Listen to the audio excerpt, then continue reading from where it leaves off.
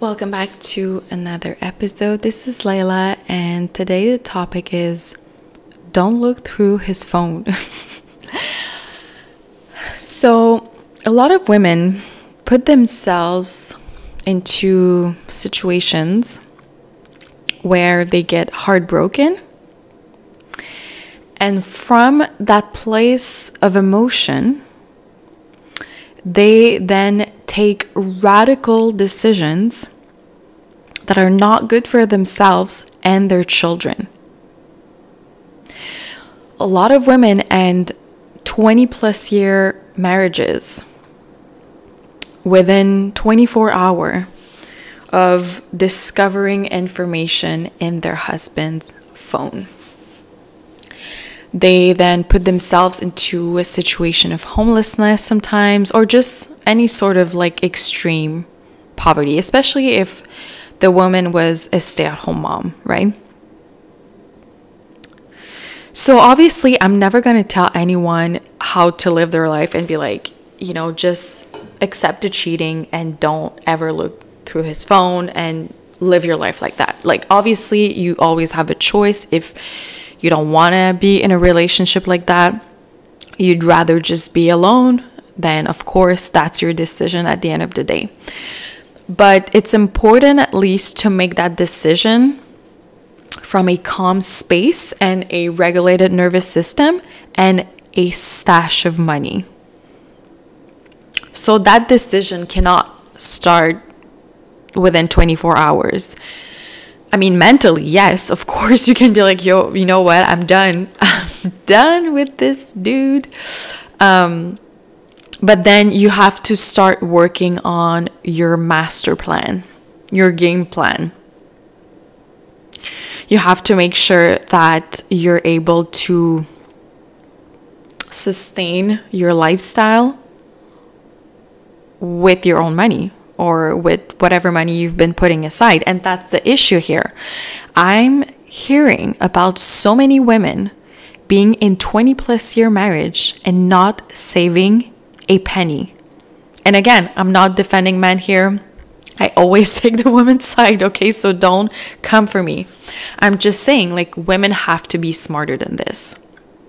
Taking emotional decisions are never going to be good for a woman, especially if she has children, because she's going to bring her children into this chaos. So there are, like I said, two options here. To not look at your phone's husband is actually one of the smartest thing you can do, actually, because here's the thing. A lot of women have not been raised by their mother in the right way. A lot of women have been raised by pick-me mothers, women that are people pleasers, that are very emotional, that are sometimes jealous of their daughters subconsciously. So they haven't taught their daughters how to have boundaries and protect themselves and protect their light feminine, protect their heart. And so a lot of women still live in La La Land and think, my husband would never do that. We have so many great memories and conversations. We have these amazing children. My husband would never do that. Well, let me remind you something. The sex industry is a $1 billion industry. And this is just the truth, by the way. Don't shoot the messenger. I'm just exposing the truth. If, some women haven't been told that. So if you've been in that industry, you already know what I'm talking about, right? Or if you know someone close from you who has been working in the industry, then you also know what I'm talking about. 99% of the clients in the sex industry, which is pretty large, right? All across the globe, there are many different levels and spectrums to it. Not everybody has sex with their clients, depending on where they're located, the nature of the job, or whatever they're doing. But still, it's still a sensual occupation. Let's call it that way. 99% of the clients across the globe are married. And, you know, people that are like, it's not true, my husband would never do that. You know, it's fine. Everybody gets to, you know, choose for their own selves. Like, if someone wants to live in La La Land for 20, 30 years and then look through their husband's phone and be like, oh my God, he's been cheating on me with some 20-year-old, 18-year-old, you know, SEX worker,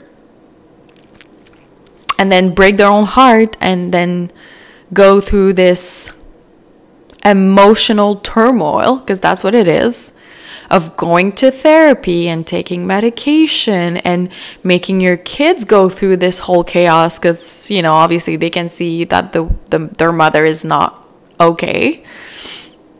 Some mothers are extremely emotionally immature, and they're going to drag the children into this mess and tell them, you know, your father, you wouldn't believe that, you know, this is what he did. Well, the reality is the majority of married men do that. They're usually just very discreet. You know, some are more discreet than others. Some are good with technology, some are not. But this is the reality. This is what the majority of men do. The majority, I said.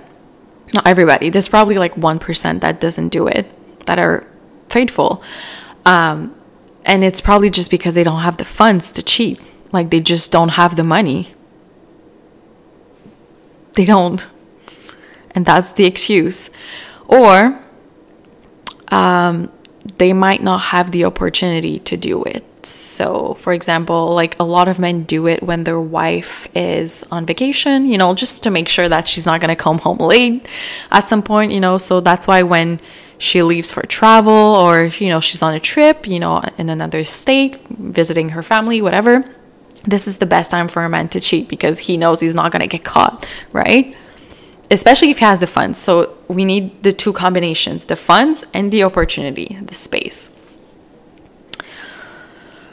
So there are no ways to prevent this. And the only thing a woman can do that is actually smart is to not focus on that, is to actually focus her energy on herself. Like, if you have a life, like if you have stuff to do, appointments, you have a massage at noon, you have Pilates at 2 p.m., like, you have stuff to do, and of course your husband is providing for all of this, then it should be the last of your worries to see who he's talking to when he's bored.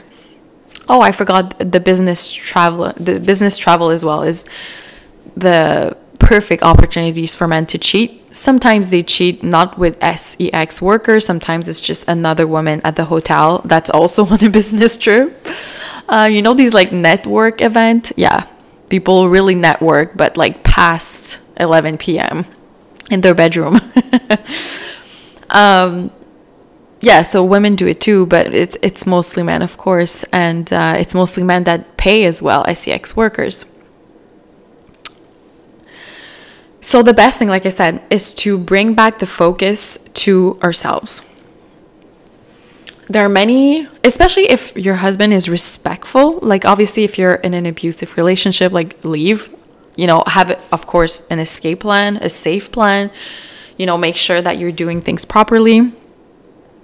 But if your husband is not abusive, like he's very respectful, he's really good with the kids, he's a good provider, protector, you know, he's responsible.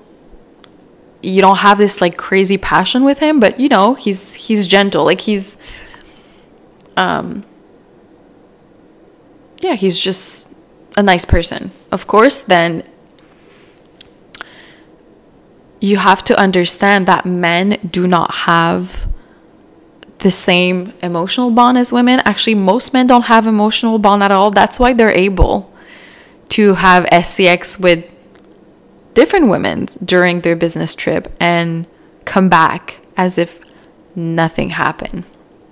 They can literally FaceTime their wife like 5 minutes after the act and just be like, hi baby, hi honey. Like, they don't give a fuck. That's what it is, you know. And so there are no it's impossible to prevent this. That's like that's a wishful thinking, you know. If 99% of men do that, like, you can be like, well, I'm gonna be with the 1%. Yeah, maybe, but you're never gonna know. You're never gonna know, because it's going to happen behind your back. So it's not something that you're gonna be able to prevent. So like I said, when you have a life, when you have hobbies, projects, of course you don't want to be, well, you can have your own business ventures, whatever you're doing on the side, but of course you never want to outshine your husband, because that's actually a way for you to keep your power, by giving him the illusion that he's the man, he's the big boss, he's the one, you know, that's successful. But you can also have on this side some projects, whatever, even if they're very successful, it's best to just keep it to yourself, because at least, you know, all the money you're making goes to your pockets, and yeah, it's just, it's yours, you know, you've built something for yourself. So this is what I mean by don't look through his phone. Of course, I've explained in details the context and situations where it is appropriate to leave a man. Like, of course, if you're not feeling good, you're feeling drained energetically, like you don't look good, you don't feel good, usually it's connected to him being abusive in some way, shape, or form. But once again, to really rise above our emotions is the key to winning in life. You know, a lot of women make some really drastic, emotional, permanent decisions, and the people around them have to pay the price. The children have to pay the price for that. So you have to weigh the pros and cons, you know. If you have a respectful partnership, then your children get to be raised in an environment that's stable. They get to go to, you know, private school. You guys might live in a, you know, luxurious neighborhood. You might be able to travel multiple times a year. Those are all things, by the way. And even if people are like, well, it's just money, like it's just material, it's stability.